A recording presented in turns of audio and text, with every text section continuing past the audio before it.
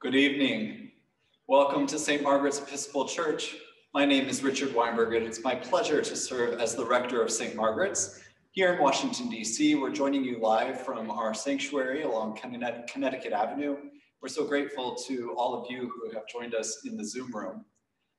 Today marks the beginning of our Lenten journey as we traverse over these 40 days of Lent and begin with Ash Wednesday. We have organized ourselves as a parish so that many of us have ashes at home, and we hope you have them standing by as we move to that part of the service. Please know as we begin, however, that if you do not have ashes with you at home, that is entirely okay. You can participate fully in our service by following along in the bulletin, which I know Annika, our virtual verger, has placed in the chat box for you to download and follow along. We invite you to participate as fully as you feel comfortable. There's a couple of hymns in the service, as well as prayers and readings. One of the readings will be from one of you on Zoom. So we're trying to go for a hybrid experience, and this is in a way an experiment, as it is the first live service of this nature that we've done from the sanctuary throughout the pandemic. So we thank you for your patience as we navigate a new thing. I also want to give a warm welcome if you do happen to not be part of our community, but are visiting us and have found your way into this Zoom space, or whether you're watching this on demand at some later point. We acknowledge each and every time that we gather as a community that our worship is what it is because of those of us who are present. So your presence is a gift to us, and we're so honored to be here together this evening to mark the beginning of our Lenten journey.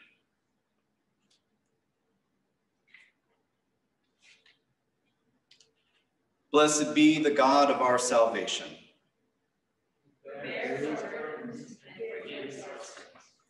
God is with you.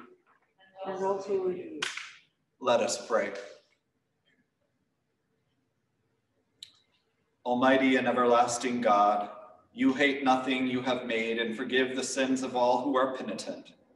Create and make in us new and contrite hearts, that we, worthily lamenting our sins and acknowledging our wretchedness, may obtain of you, the God of all mercy, perfect remission and forgiveness. Through Jesus Christ, our Savior, who lives and reigns with you in the Holy Spirit, one God, forever and ever. Amen. A reading from the prophet Joel. Blow the trumpet in Zion. Sound the alarm on my holy mountain.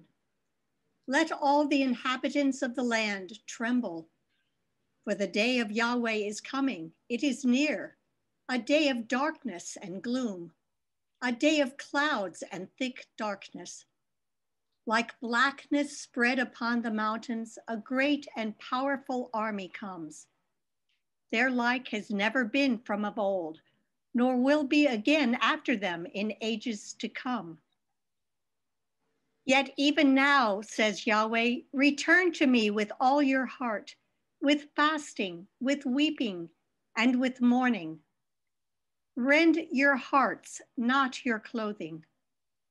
Return to Yahweh, your God, who is gracious and merciful, slow to anger and abounding in steadfast love, and relents from punishing.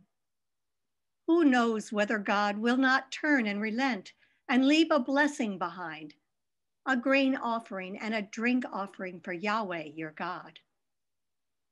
Blow the trumpet in Zion, sanctify a fast, call a solemn assembly, gather the people. Sanctify the congregation, assemble the aged, gather the children, even infants at the breast.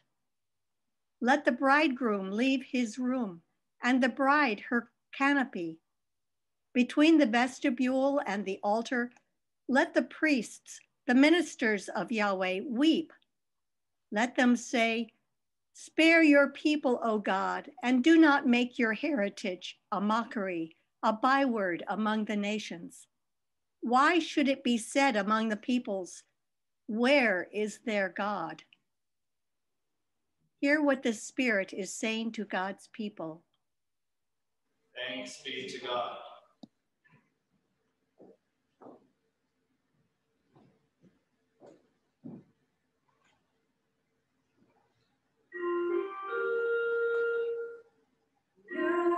Forever.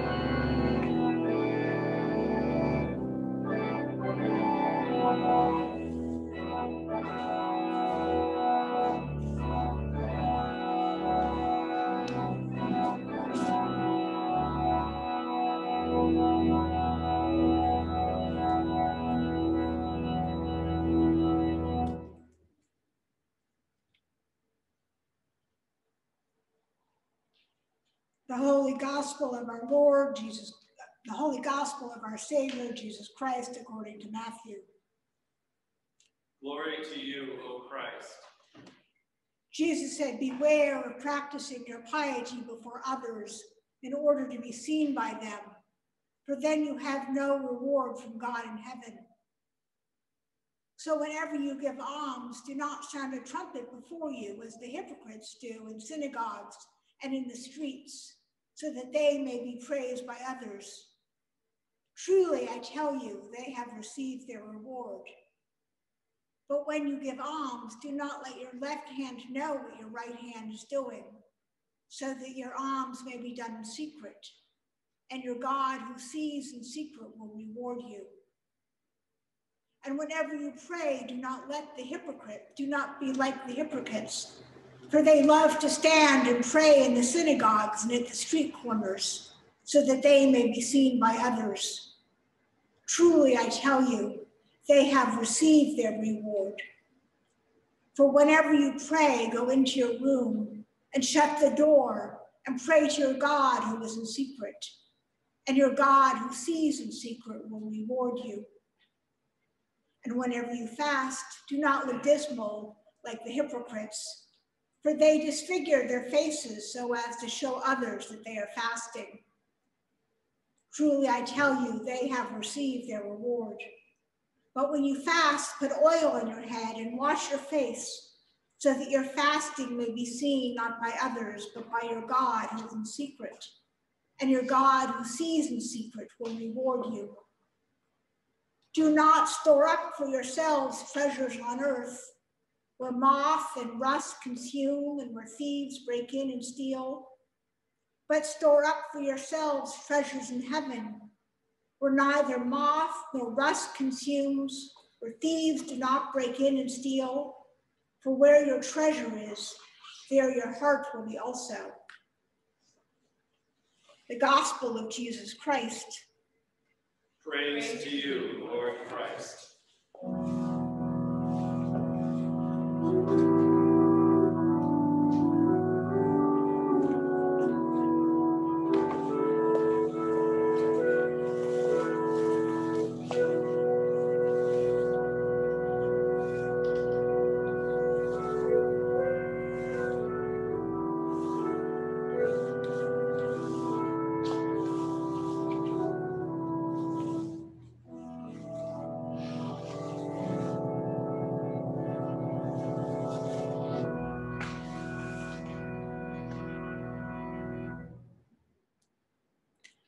Ash Wednesday is different this year. We are not assembled in church as in years past. We are not sliding somberly into pews, silently accepting ash crosses on our foreheads from our priests. But we are all gathered at home, some of us with family members or friends, some by ourselves, and make no mistake, as we partake of this liturgy together on Zoom, YouTube, or Facebook, we are a community, broken apart, yet gathered across the city, from across the country and the world. God has called us together to acknowledge our errors of the past and to look with hope to a future in which we confess our dependence on God. Ash Wednesday is the start of the 40 days of Lent, and through fasting and prayer, it draws us into a period of reflection during which we examine ourselves more honestly and repent of the faults we find. Tradition gives us little prods and practices to help us along the difficult Lenten journey. If, for instance, we give up something sweet, like chocolate, or something sweetly addictive, like Instagram or Netflix, the theory goes, our discomfort reminds us to turn to God instead.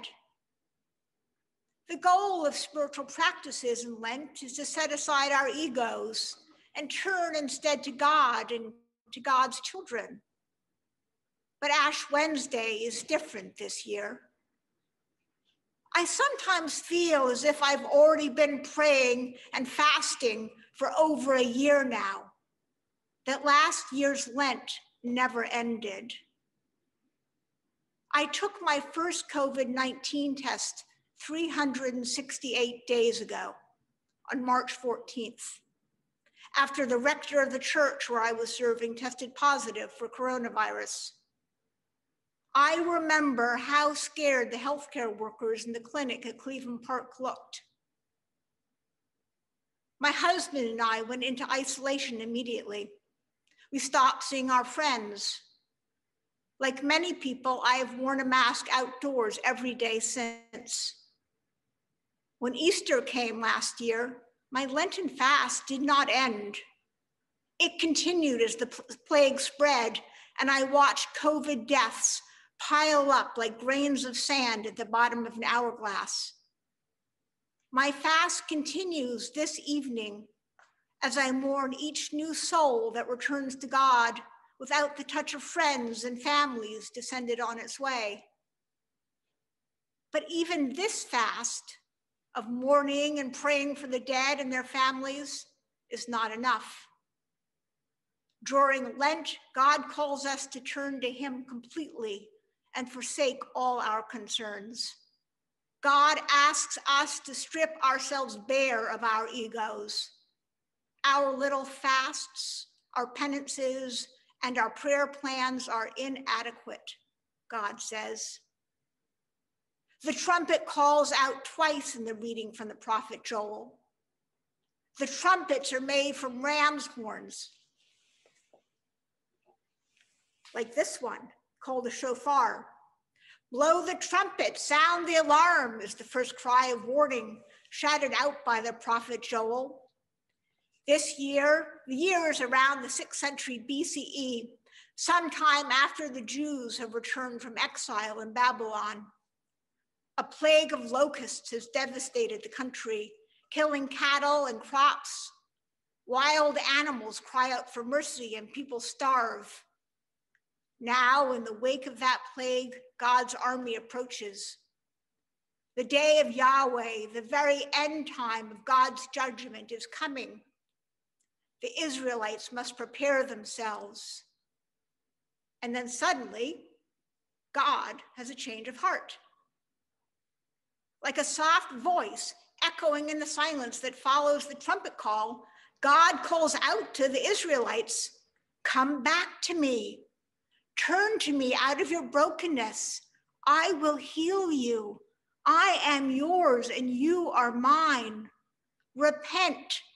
Rend your hearts with fasting. Return to me, your God." God turns from threatening judgment to offering forgiveness and healing. But there's a big ask attached. The Israelites must strip their egos bare and offer their open hearts to God.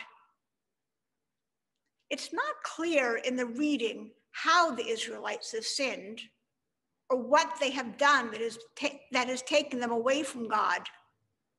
Perhaps like us, they are merely human, broken in the myriad ways that humans are. Perhaps their sin is simply that they have lost sight of their brokenness. Perhaps they don't consider themselves reliant on God. Their repentance demands a radical return to God with all their minds and purpose. Lancelot Andrewes, the 17th century Bishop of Winchester, addresses the concept of turning and turning again in a meditation on the passage from Joel we just heard. His 17th century text rendered it as, "Turn ye even to me, saith the Lord, with all your heart and with fasting, with mourning, rend your heart and not your garments, and turn unto the Lord your God." First we turn, says Andrewes, wherein we look forward to God, and with our whole heart resolve to turn to Him. Then a turn again wherein we look backward to our sins, wherein we have turned from God, and with beholding them, our very heart breaks. Andrew says we turn twice, once toward God and then again backward, in recognition of our brokenness and of our separation from God. So how about us this Lent? I have something to tell you. God doesn't want us to give up chocolate for Lent. What God does require is a turning from pride and from all those mental games we play, in which we convince ourselves that we can succeed in life on our own, because we don't have to do this alone. God is with us on our Lenten journey. In fact, that's the point. God knows we can't endure this whole experience of Lent, of the coronavirus, of racism and social discord without God. God is with us in this. Has our anxiety about the plague overcome our ability to truly focus on our identity in Jesus? Or can we feel God's mercy and love surrounding us as we contemplate our sins and our brokenness? A help in this is our community of faith.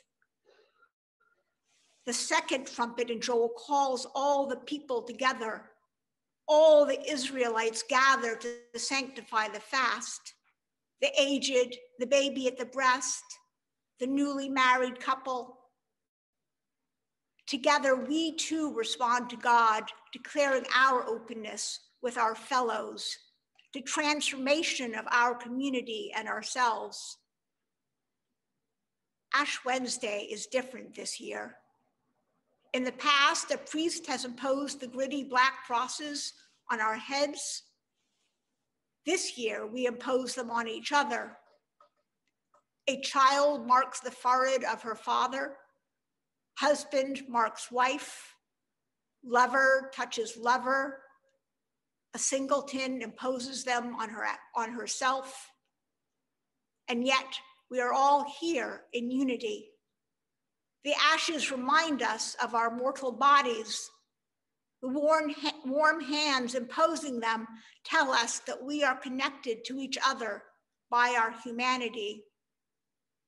Our own bodies are made of the dust of stars that exploded billions of years ago. We are made of stardust. We are connected to the universe, brought into being by our Creator God. Without God, we are helpless. Together, with God, we can turn again toward the future and what it brings. Amen.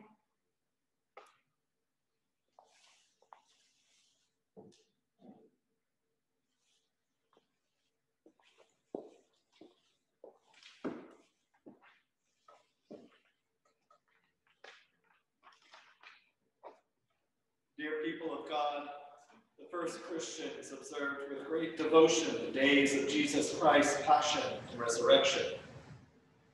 And it became the custom of the church to prepare for them by a season of penitence and fasting. This season of Lent provided a time in which converts to the faith were prepared for holy baptism. It was also a time when those who, because of notorious sins, had been separated from the body, were reconciled by penitence and forgiveness, and restored to the fellowship of the church. Thereby the whole congregation was put in mind of the message of pardon and absolution set forth in the gospel of our Savior, and of the need which all Christians continually have to renew their repentance and faith. I invite you, therefore, in the name of the church, to the observance of a holy Lent, by self-examination and repentance, by prayer, fasting, and self-denial, and by reading and meditating on God's holy word, and to make a right beginning of repentance, and as a mark of our moral nature, let us now kneel or reflect before God, our Maker and Redeemer.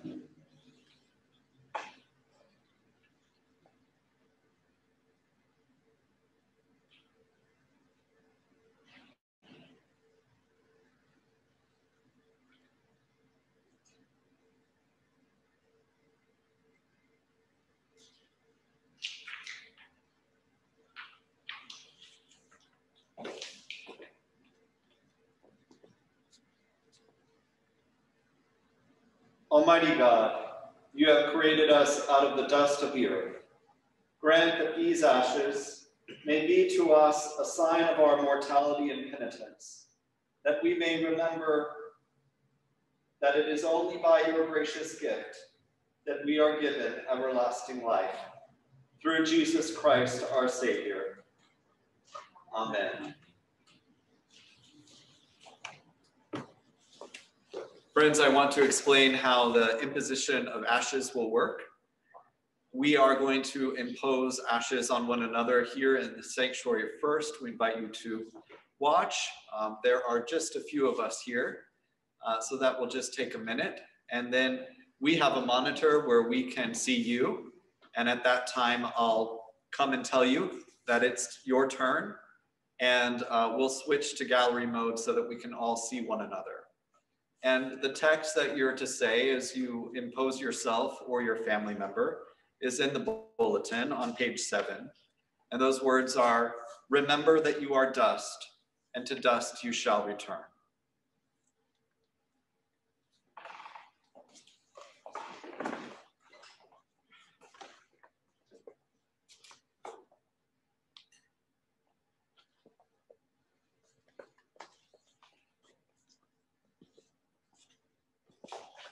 Remember that you are dust, and to dust you shall return.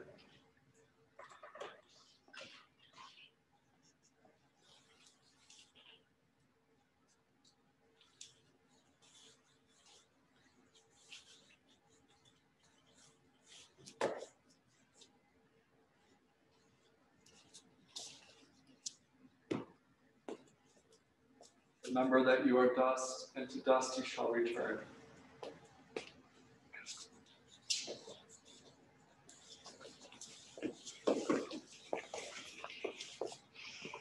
Remember that you are dust, and to dust you shall return.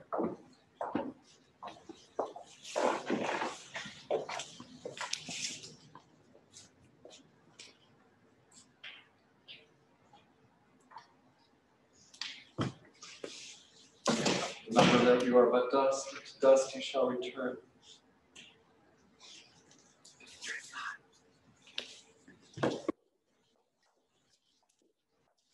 Remember that you are dust, and to dust you shall return.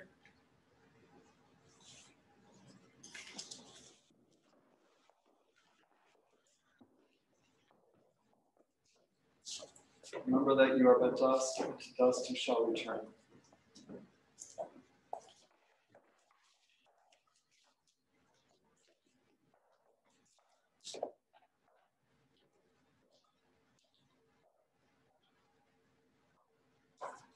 Remember that you are dust, and to dust you shall return.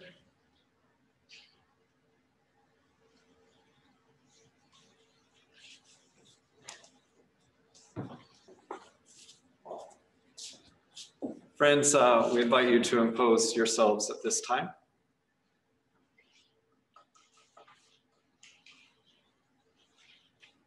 We continue with the litany of penitence. Most holy and merciful one, we confess to you and to one another, and to the whole communion of saints in heaven and on earth, that we have sinned by our own fault, in thought, word, and deed, by what we have done, and by what we have left undone. We have not loved you with our whole heart and mind and strength. We have not loved our neighbors as ourselves. We have not forgiven others as we have been forgiven.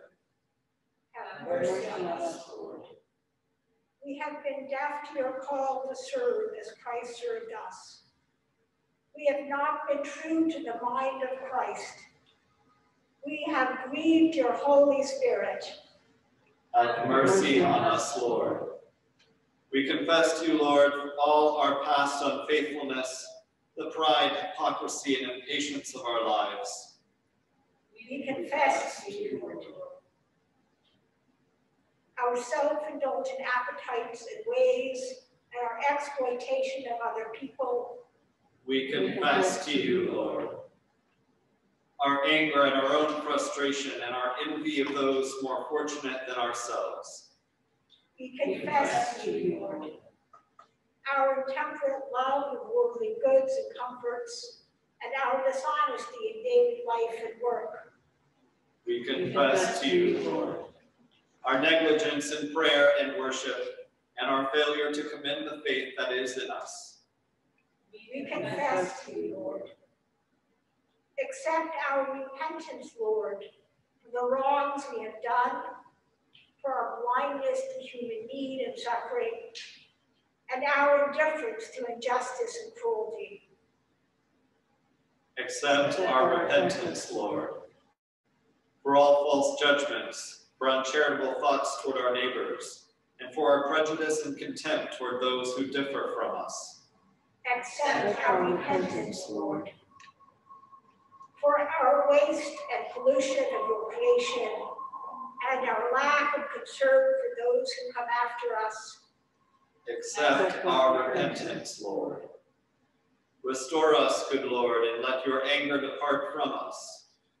Favorably hear us, for your mercy is great. Accomplish in us the work of your salvation, that we may show forth your glory in the world. By the cross and passion of your incarnate word, bring us with all your saints to the joy of Christ's resurrection. Almighty God, who desires not the death of sinners, but rather that they may turn from their wickedness and live, has given power and commandment to ministers to declare and pronounce to God's people, being penitent, the absolution and remission of their sins. God pardons and absolves all those who truly repent and with sincere hearts believe the holy gospel. Therefore, we beseech God to grant us true repentance and the Holy Spirit, that those things may please God, which we do on this day, and that the rest of our life hereafter may be pure and holy, so that at the last we may come to eternal joy through Jesus Christ, our Savior. Amen. Now, friends, the peace of Christ be with you always. and also with you. Let us share signs of peace by waving and by greeting one another in the chat box.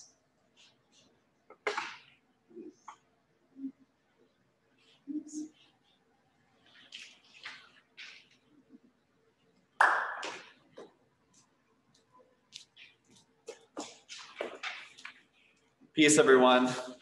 We're nearing the end of our service, but I just wanted to say one more word of welcome if you joined us late. We're so glad that you have chosen to spend your Ash Wednesday with us. I have no idea how it's been going from your perspective, but from our perspective, we're so glad that we've been able to do it in this new way. We'll certainly debrief and appreciate your feedback as we continue trying new ways of worshiping during these dispersed times. I do want to highlight that today is the deadline to register for our Lenten program called Discover. Annika can post a link in the chat box about more information about this program and how to register. It will be a 6-week offering via Zoom at 12:30 p.m. on Sundays. It will be facilitated by mentors from among our own congregation.